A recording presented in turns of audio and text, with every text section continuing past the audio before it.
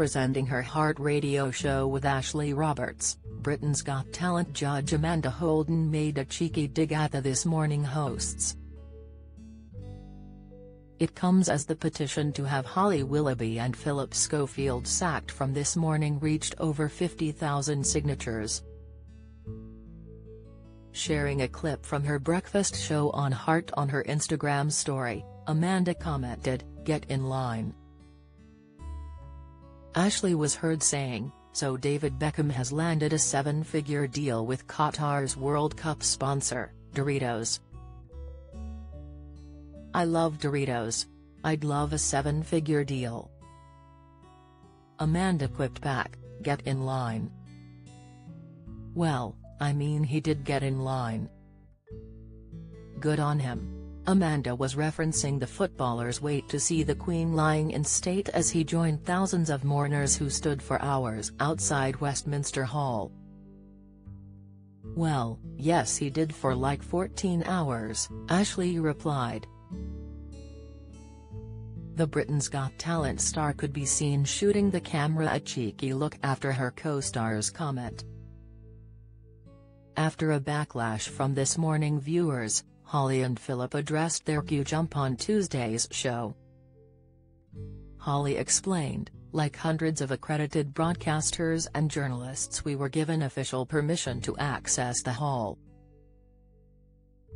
It was strictly for the purpose of reporting on the event for millions of people in the UK who have not been able to visit Westminster in person.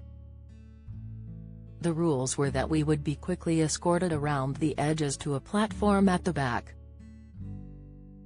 In contrast, those paying respect walked along a carpeted area beside the coffin and were given time to pause."